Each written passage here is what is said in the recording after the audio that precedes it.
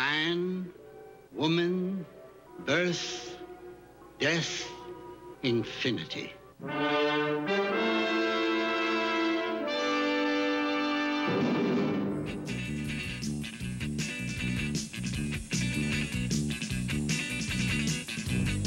Good afternoon, and welcome to the Your Health radio and television program on the radio at AM 1240 KNRY, AMP Cable Television Channel 24, and on the web at www.ampmedia.org. Join our rotating host and their informative guests live every Monday afternoon at 4 o'clock. The purpose of the Your Health radio and television program is to help get, make, and keep listeners and viewers like you healthy. And now, ladies and gentlemen, on with the program. Hi, I'm your host, Emily Sciolto, the Associate Public Information Officer for the Monterey County Health Department. And I'd like to welcome you to Your Health radio and television program. We're here live on Channel 24, Cable Access, AM radio station 1240 KNRY, and online at Access Monterey Peninsula, www.ampmedia.org. As I said, I'll be your host today, and my guests will be giving you valuable information that will help you improve your health. Remember, we've added a new feature to the program where we will respond to select questions from our audience. Please email us your questions to www.mchd2010@gmail.com. That's mchd2010@gmail.com. Next month, in light of Dental Hygiene Month, we'll also be discussing dental hygiene and oral health. So please send your questions and tune in. This hour, however, will be coming clean with an otherwise germy situation as we discuss hand washing. Yesterday, September 19th, marked the beginning of International Clean Hands Week, a full week dedicated to cleaning hands, preventing illness, and saving lives. Did you know that nearly 22 million school days are lost annually to the common cold alone? Well, according to the Centers for Disease Control and Prevention, washing your hands is one of the easiest and most effective ways you can keep yourself and those around you healthy. Many diseases and conditions, such as colds, flus, and many more, can be prevented by adequate hand washing. And here joining me today to talk more about that are two nurses. Linda Payne, a public health nurse with the Monterey County Public Health Bureau, and Faye Stallworth, a registered nurse and supervisor and patient care planner for the Central Coast Visiting Nurse Association and Hospice. Ladies, welcome, and thank you so much for joining me today. I'd like to start off by talking a little bit about the Monterey County Health Department VNA Clean Hands Hand Washing Campaign, so let's get right into it. Although I briefly mentioned a few CDC hand washing facts, can you tell us why hand washing is so important? Well, I think it is very important because, you want me to answer this, Linda? Because it does help prevent the spread of infectious diseases. And I think time and time again, data and statistics have shown that by using the most simple yet effective way of preventing disease is really hand washing. So that is why this is a very important component of our health education. I see. So it sounds like the reasons you just mentioned and many others led you to join forces and begin to educate the community. Is that right? Yes, that's correct. So can you tell us when and why the hand washing campaign was started? Let me start by saying that I was a public health nurse, and it started in 2009, and a group of nurses in public health talk about how can we improve the spread of infectious diseases in Monterey County. And at that time, there was a pandemic, the flu pandemic. So we decided, why not have hand washing campaign? And so Linda Payne, a public health nurse, said, yes, let's go ahead and do it.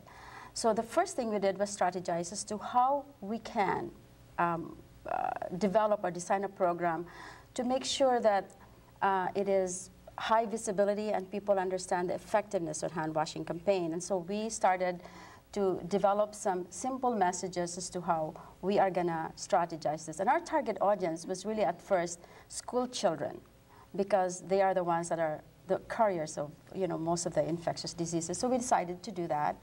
And then the second objective that we have is that after we have made an extensive education in all the children of Monterey County, is that we will collaborate or partner with the City of Salinas and other nonprofit organizations so that we can have a hand washing station in every parks and in all food courts of Monterey County. So that was really the long-term goal of this hand washing campaign, is to make sure that each and every park of Monterey County will have hand washing stations and elevate the consciousness of people to wash their hands.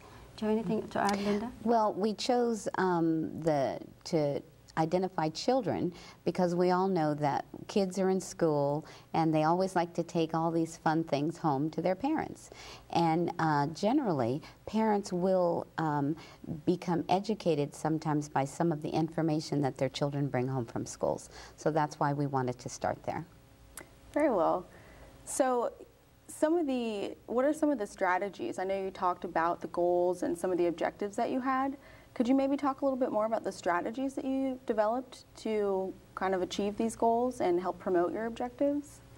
Well, this is really interesting because when Linda and I talk about how we're going to start developing our strategies, we really don't have any funds. We don't have any money to start the hand washing campaign.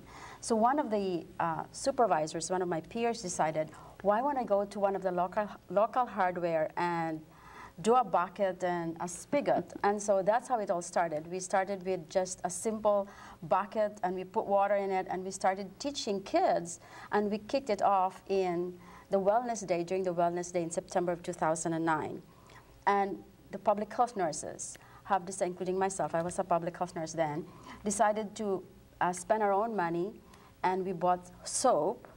And we started to give away soap to these kids, and we taught them how to do hand washing. I think the beauty about this is that when we started teaching kids, correct me, Linda, if I'm wrong, is that they go home and they will tell their mom to wash their hands.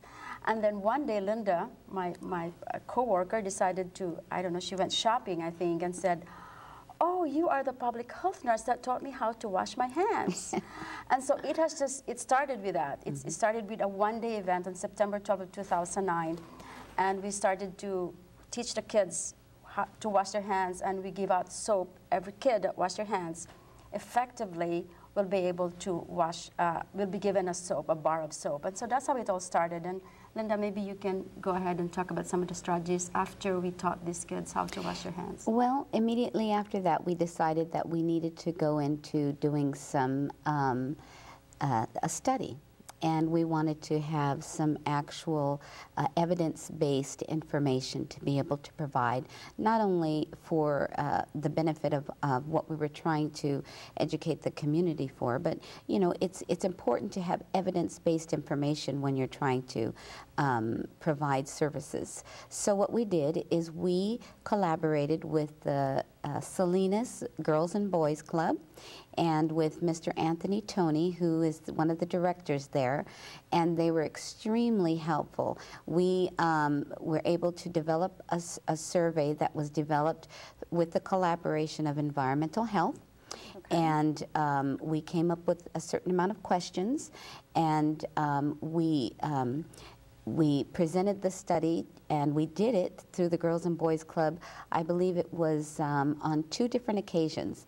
And then we submitted our information, and we were able to actually get clinical data, and that could be published someday in the event that we continue with our research. But we were able to establish that there was a high percentage of young girls who washed their hands more often than little boys. Oh, isn't that And interesting? so that was a very interesting caveat to our pilot project.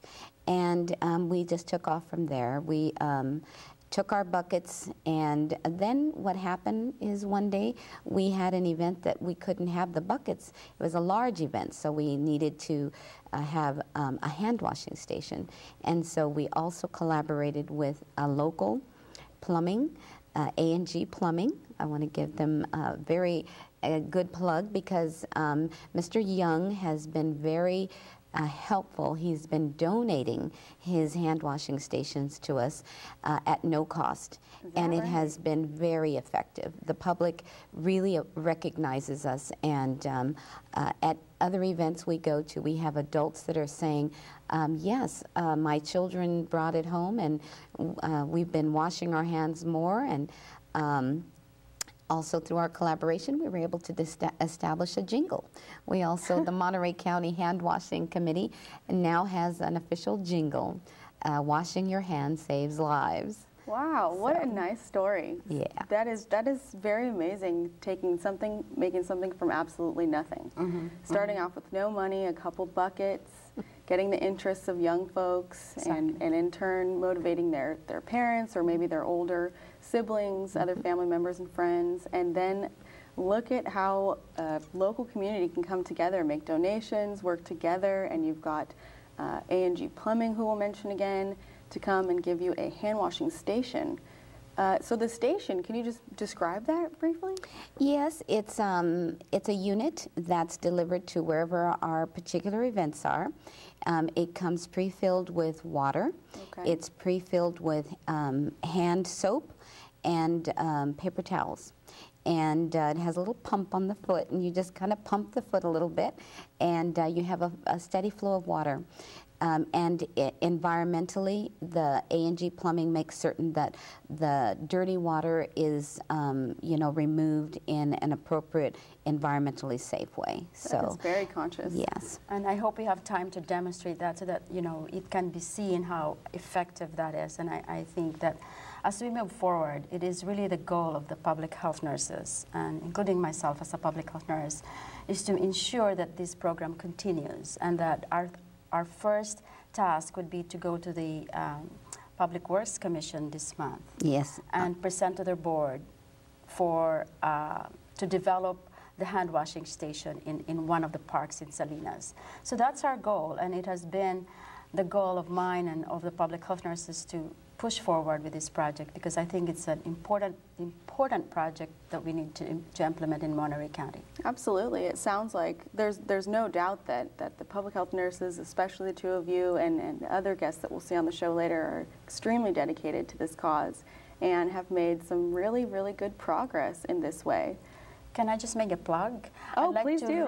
I'd like to really thank Linda Payne. She's a public health nurse. When we talk about this project together, she really did take off and say, let's do this. And then I also would like to compliment two public health nurses, Lydia Ruiz and Johanna Latham. I'm sorry, Lydia Ruiz and Johanna Latham. They're all public health nurses who have really done tremendous, tremendous help in making sure that this project will not go away, number one, and number two, they're always there in all our activities. So I'd like to just thank the three of these nurses who have done tremendous strides in this program. Very well. Well, it sounds like you're making some progress, and to continue that, you mentioned the Public Works Department, going before the Public Works to present what maybe perhaps what you've learned through the data, through the pilot project, and kind of discuss some of the things, some of the activities that you've done almost starting about a year ago. Happy one-year anniversary, by the way. Thank you. Yes, Thank you. Indeed. Thank you. So do you have a date set for that? Is that? Yes, we've actually been invited to the commission on October the 18th, which is their next meeting. We've also been in front of the Salinas City Council, and the City Council, along with Mayor Donahue, has given their stamp of approval and have encouraged us to move forward with our goal of having the very first hand washing station established here in our county. Wow, so that would be for public use at Absolutely, yes. At a county park or recreation center? Where people gather. It could be in the mall. We haven't actually picked the spot yet, but we're eliminating and we're going to figure out where we would like to have that. But it will be for public access. Excellent. And all this will be done still at no cost, or from donations? And we're collaborating with other agencies to see where our funding is going to come from, and we're also looking for the funding to be underwritten by a grant. Excellent. And for all of you those out there who feel like donating, well, mtyhd.org, the health department's new website that is currently under construction, or you can email us again at mchd2010 to make a pledge or perhaps donate some of your money or time to these wonderful hand washing campaign efforts that are happening here in our county. So anything else that you'd like to mention about what does this mean, I think, overall? What do you think overall for the community in terms of, you know, hand washing and the type of, the level of cleanliness, or how do you measure if people in Monterey County are clean, they have clean hands and good health? Is there anything that the pilot project perhaps indicated there? Well, let me just put it this way. Number one, we really want to create a level of awareness that it's really important to wash your hands. And when you go to football fields or you go to parks and there are no running water, that is really kind of sad for a country like the United States of America. So we want to really raise the level of awareness, number one.